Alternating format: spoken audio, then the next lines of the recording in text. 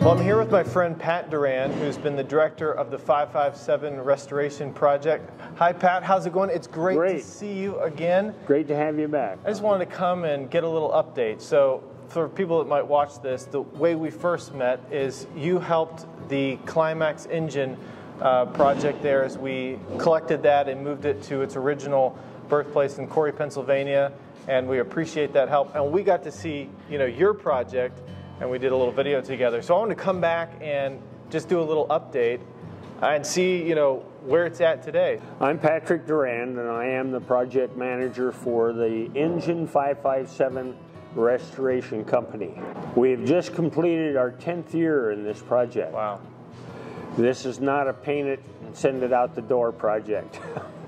You will note considerable change since you were just here. The wheels weren't even under it last time I was here. Right. Well, the wheels are under it, and it's also been rolled out one time into the sunlight on its own wheels. Wow.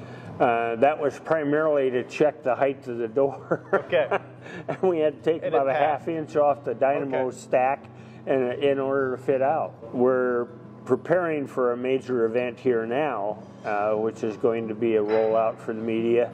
So the shop has kind of been cleaned up, if you will, and we have a lot of things laid out for demonstration purposes. So what are the major things that you're working on right now and this fall? The immediate goal is to put away all of those things that need to be accomplished before we can start putting the tubes and flues in the boiler.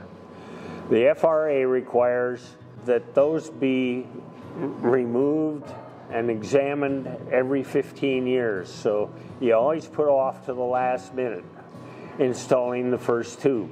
As that engine is coming together, we'll be doing any last minute prep work that's necessary, so when the Boilermakers show up, we can get that job done. That's awesome. Timing. Be finished when it'll be finished, right? Yeah, and we're working with Robert Franson of Steam Services of America. He'll be putting together the crew that'll actually install the tubes and flues in the machine. It's very gratifying to see it to this point coming together. Yes. Because we've been working on all these sub-assemblies all these years. To see it coming together properly is very rewarding. I bet. Well, it looks fantastic, and I know you're going to take us around and show us these different parts and stuff like that. You're so close to the finish line, and this will be such a treasure for Alaska and even the whole train community. Well, one realization that we're having is a demonstration of what a committed community can accomplish, because our in-kind donors and our major vendor supporters, it's really unbelievable how they have come through over the years. Wow. The people that have been with us from day one are still here. You said it's 10 years, right? You've been working on this for 10 years. Yeah.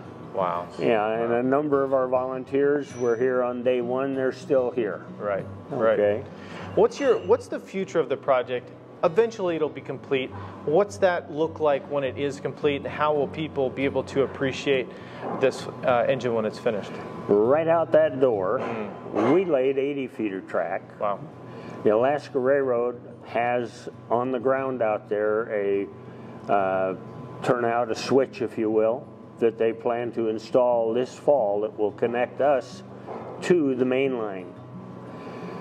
As soon as we are capable of steaming and operating the machine, we'll move to the Palmer branch, where we'll do shakedown operations, probably a 10-day period where we fire up and operate it day and night. Yeah. As long as people are available. Right. And do a real shakedown on it. Yeah. And when we have decided that it's available for service, our initial negotiations with the Alaska Railroad, after all, that's who we're doing this project for, the people of Alaska and the railroad. We would like to engage about 6 to 8 trips in the spring before the tourist season starts, and maybe 10 or 12 trips in the fall after the tourist season, because the railroad only has so much track time during the height of the season. Right. And we'll be using they will be using our locomotive to pull their equipment. Yeah, well, I can only imagine seeing this, you know, moving around the area. Just the visuals of that will be amazing. And I'm not really a train guy, though I've learned a little bit from some of these projects, just the photo video side of it. But I think that would be amazing. So I'm looking forward to seeing it. Well, take us around the 557 and show us some of the parts that you're working with right now, and introduce us to your team, because I know you have a great group of volunteers. Who's with you today? Okay, and let's just turn around right here, and we'll start at the beginning. 557 is ready to go out the door for a major show here in the next couple of days. We have installed the smoke box front, and it has a fresh coat of graphite and linseed oil. It's baked on. The headlight is up there. The marker lights are in place. The turbo generator is in place. The Harriman number boards are in place. And all we have to do is plug it in back there, and they all light up. Are most of these original parts? Those are original parts as far as the Alaska Railroad installation of 557 was. When the Army built these, they did not have an electrical system. They did not have the turbo generator or any of the electrical lights, because they were basically destined for Europe, and they used kerosene lamps over there. And of course we have the safety first admonition right there on the front of the steps.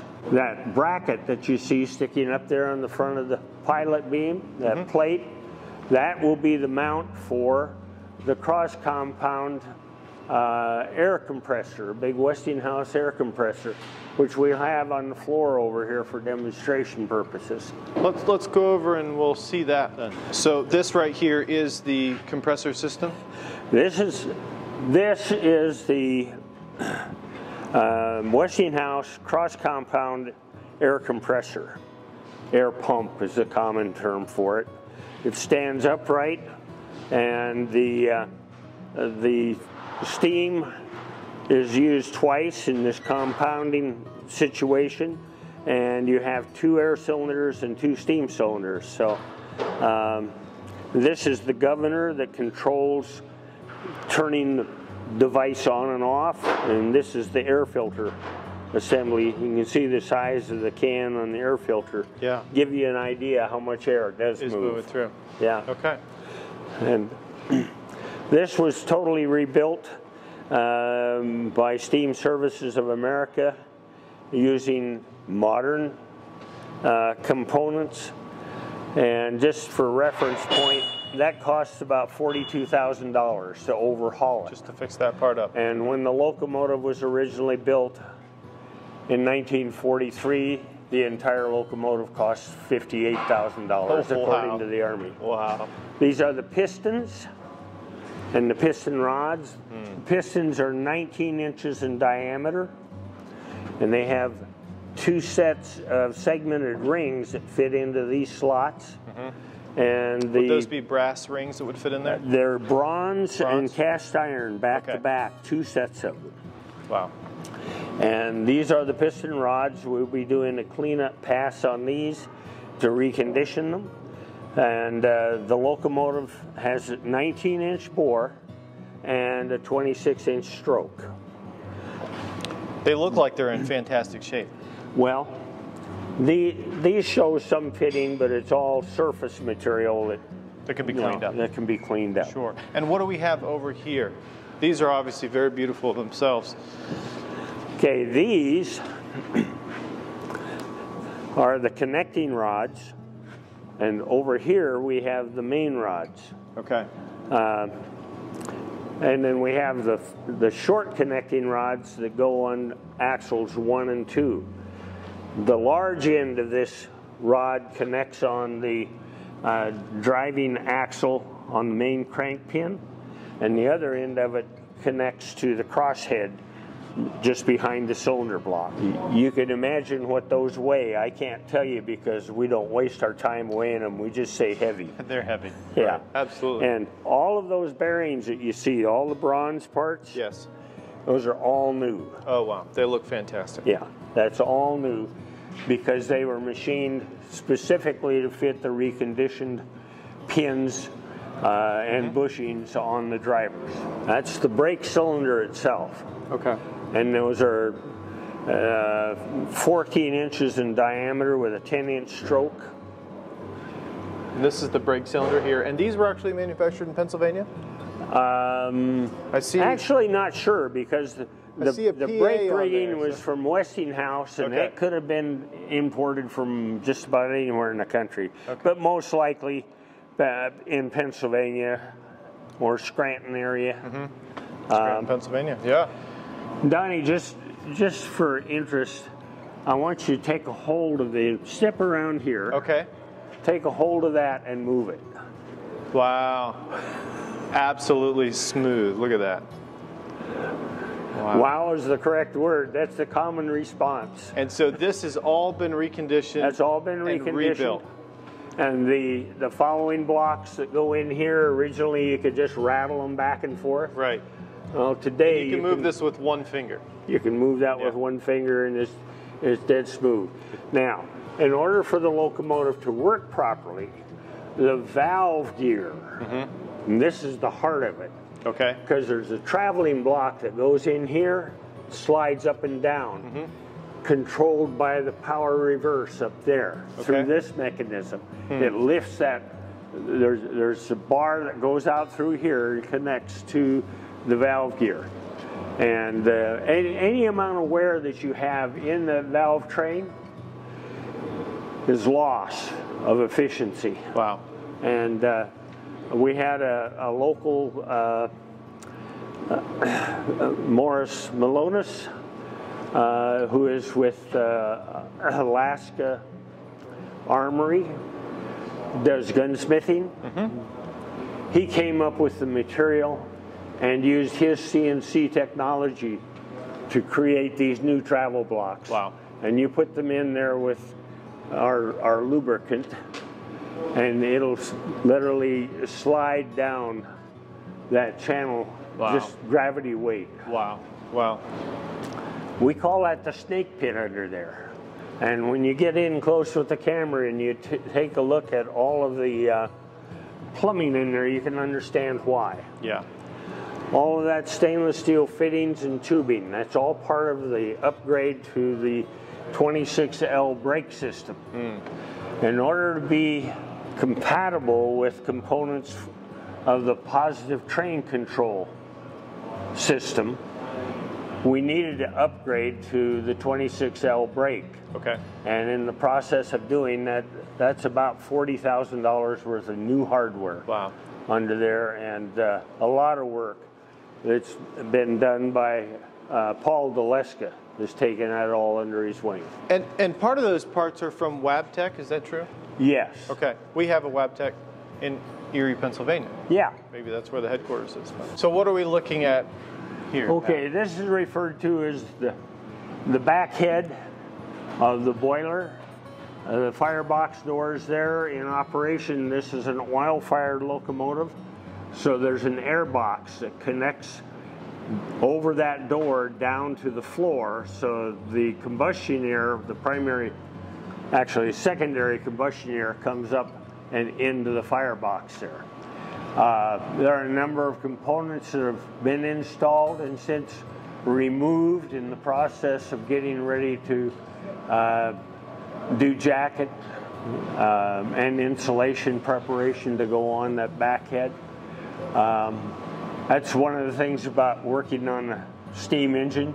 You get to do it once and then you get to do it again and then again. We have a saying, we only get one chance to do it right, even if we have to do it 3 or 4 times. Okay, so this weekend, these will be connected at that point. These will be connected, and the drawbar will be hung in the tender, and they'll be brought together. Okay. And there'll be a fellow standing in where the air box is, and when the pin gets to the right location, he'll drop on it. The fuel is going to be used oil. Okay. And U.S. Ecology tells us they're going to supply all the oil we can burn for the first 2 years. That's fantastic support. And the fuel bunker is there in the middle where you would normally have a coal bunker. Okay. They converted this to oil in 1954. the outer portion of the tender and the bottom there, that's a water bottom tender. Okay. And that holds the water for it. Wow. And the hoses you see connected there right now are all air.